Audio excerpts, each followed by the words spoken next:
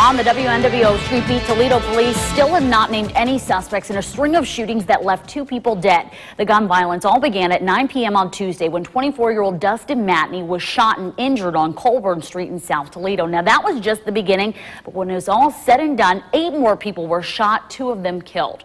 Now, Toledo Police say that they are saturating the neighborhoods where the shootings took place, adding patrols, but residents that we talked to aren't so sure that that's actually going to stop the violence.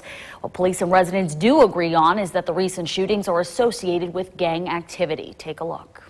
Streets of Toledo the last 24 hours are in stark contrast to the day before. We did have 9 people shot in, I believe, 6 different incidents. With 2 dead, Debbie Dussault says she's not the only one in her neighborhood now afraid to let her own grandson play outside. I'm 61 years old. I had to sit out here with him to make sure that, that ain't nobody going to come around here and harm him.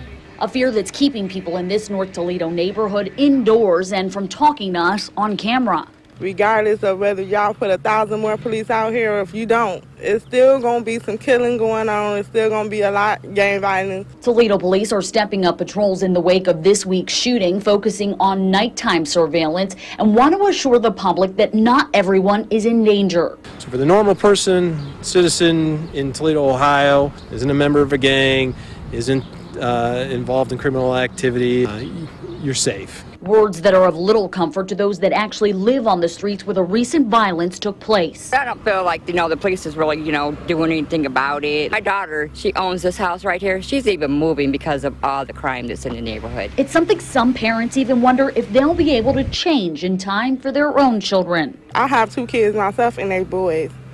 So I'm more worried about what they gonna be like.